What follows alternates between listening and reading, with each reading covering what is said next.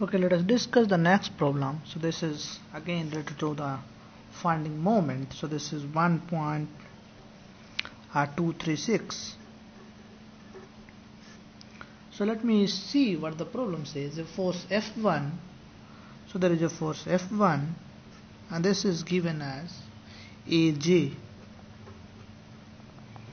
So this force applied to a point whose radius vector is, so radius vector of this force is given to you. So you have a force AJ, a radius vector is AI. Are you getting or not? Now this says again, so what the next part of the problem? There is another force F2. So the force F2 is, this is given as BI. So this is again, and applied to radius vector BJ, a small BJ.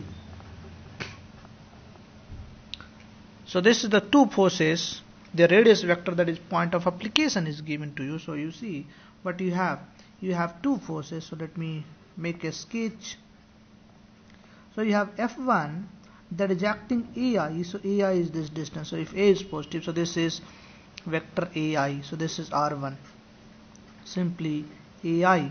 Now there is a force AZ. So this force is acting along the Z direction. So this is F1, that is basically AZ.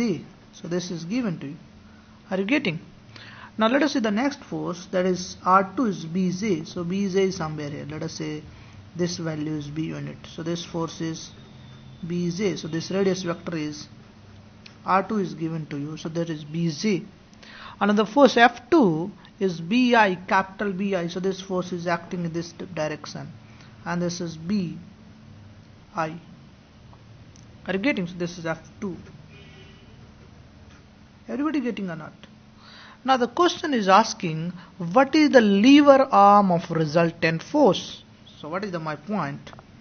So my point is, so let me draw it slightly big. What is the lever arm?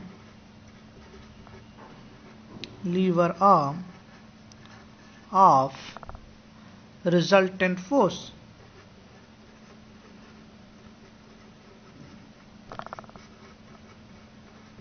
So what do you lever the arm? So how will you find? So first find out the, so let me give you in.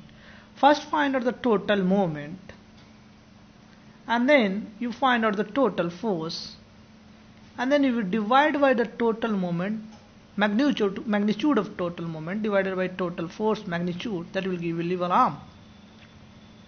Are you getting or not? So what is my point? So first find out the total moment. So moment vector will be something like this, R cross F. So R1 cross F1 plus R2 cross F2. So this you will find, and then you find total force and you divide, you will get the answer. So let me wait for 1 minute. Maybe some of you are able to do this one. So let us wait for some time. So what you have to do? Moment, you have to find moment, you have to find total force, and then you have to divide.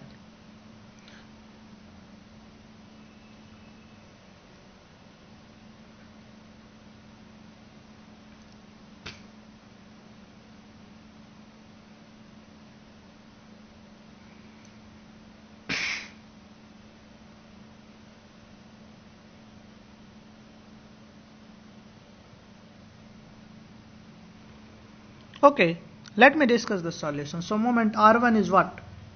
So you see R1 is AI. So you see here R1 is nothing but AI cross F1. F1 is what? AZ. Plus R2 is what? BJ. Are you able to see or not? So this is BJ. So I can write BJ cross F2 is what? You see here BI. So this is my moment. So I cross J is K. So AIK. So AAK. So because I cross J is K. If you remember, if you have I, this side you have J, this side you have K. I, J, K.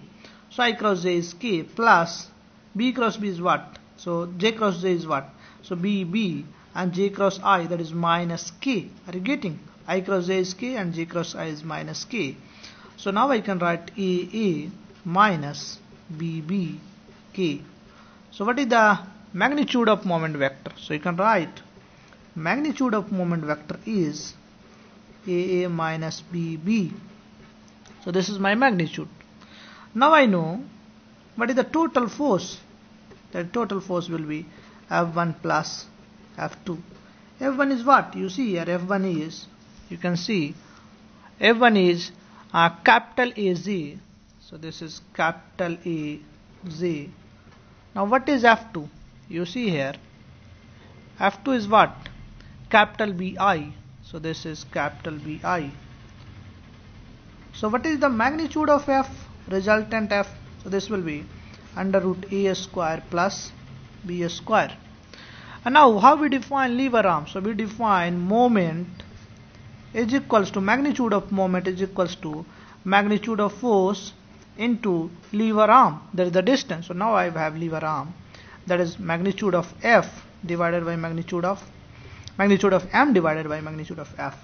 Magnitude of M is AA minus BB. Magnitude of F is, so you see here, root over A square plus, are you able to see or not? Okay, not. So let us see now. A square plus B square. So this is the resultant lever arm. So you see what we have learned in this problem, nothing more than that the previous problem we have done the same thing. So if you know the total force, you know the total moment, you can always find the lever arm. There is a perpendicular distance from the origin to the resultant force. Are you getting or not? So if you see, so this is the length L. If you see here in the diagram, so let us say these all forces have a resultant something like this. So let us say if you add all these forces, they will have resultant force this side. Then resultant force, let us say in this direction. So this is the force resultant. So I can draw a perpendicular from here. This is my L, that is the perpendicular distance, that is the lever arm. So point of application of resultant force, so let us say resultant force is passing through this, and then this is the perpendicular distance. Are you getting? So this is the resultant arm. We'll discuss for the next problem.